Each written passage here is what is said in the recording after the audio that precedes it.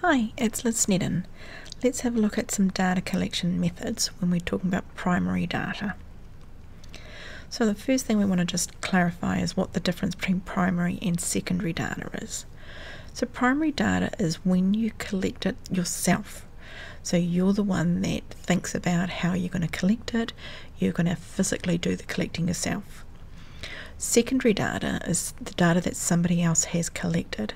So if I get data from a spreadsheet that somebody else has made, or off the web, or anything like that, those are all secondary data. So I didn't collect the data myself. I might just be scraping the data, but I haven't collected it myself. So that's our key idea.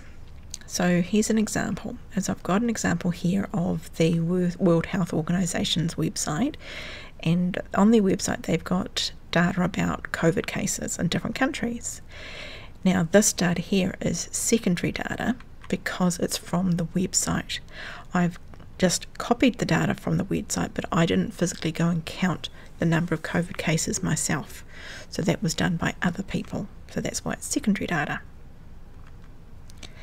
So when we're collecting primary data, here's a few things we want to think about. One method we can use is doing a questionnaire. So we can do a pen and paper method, we can do an online method, or we can use the phone method. So often with these ones we've got the questions all written out beforehand. So we've checked the wording, we've checked the order of the questions, and often we'll use Microsoft Forms or Google Forms. Those are quite common programs that Akonga would use at school. Another one is interviews, so that's another method, and so interviews typically are face-to-face.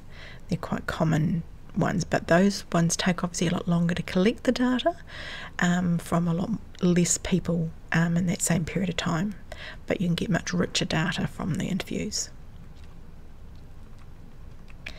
We can also collect data by observation, so we can observe objects, behaviour, events, all of those kind of things, and then just record the data based on that observation.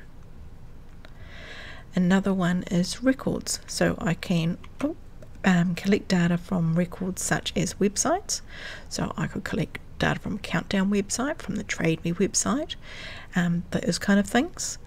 I can also collect images, so information and data from images, videos, music, and so on. There's a lot of data that we can go and collect from those sources. Thanks very much for watching.